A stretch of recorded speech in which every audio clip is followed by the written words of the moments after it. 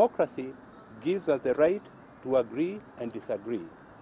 In fact, disagreement is the foundation of democracy. However, what we heard from Johanna Ngeno and Oscar Sudi yesterday was not a disagreement with President Uhuru Kenyatta.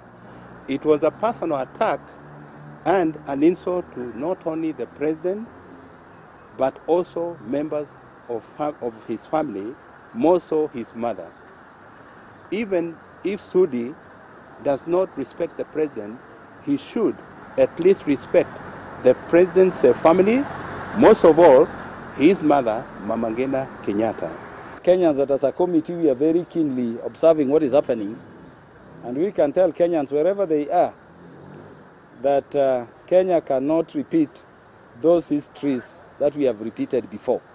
Let us be measured in what we do. Let us be measured in what we say.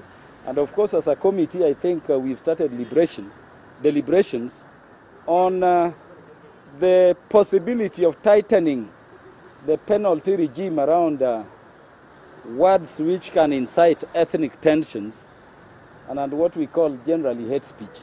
That they must stop the reckless utterances, because when they give those reckless utterances, they influence the thinking of their followers.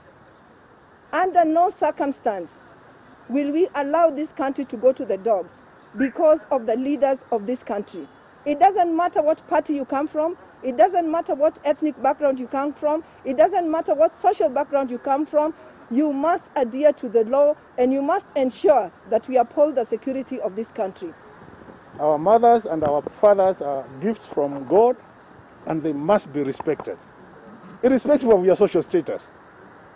I'm sure even you, people of the fourth estate, you would want your parents to be respected.